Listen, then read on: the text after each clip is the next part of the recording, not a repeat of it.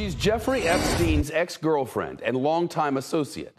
And today in court for the first day of her sex trafficking trial. During opening statements, prosecutors told the court that Ghislaine Maxwell targeted and groomed underage girls for Jeffrey Epstein to abuse over 2 decades. They said she put them, the alleged victims, at ease and made them feel safe, also that they could be sexually abused by a middle-aged man. Epstein was a convicted sex offender. Authorities say he killed himself in prison 2 years ago, or in jail. Maxwell's attorney said that's why she's in court instead of him. Quoting now, Ghislaine Maxwell is on trial as a scapegoat for Epstein.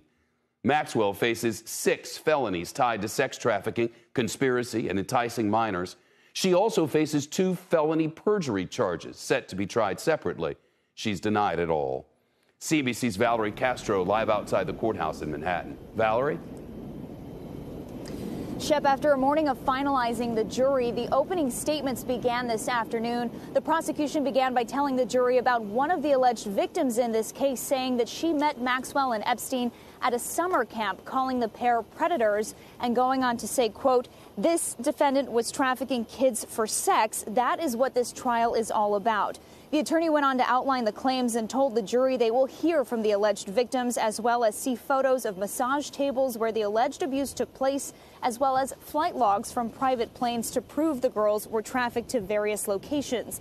The defense started out with a reference to Eve tempting Adam with an apple and saying that ever since, women have been blamed for things men have done. Maxwell's attorney went on to say, quote, "She is not Jeffrey Epstein. She is not anything like Jeffrey Epstein. Epstein is not on trial."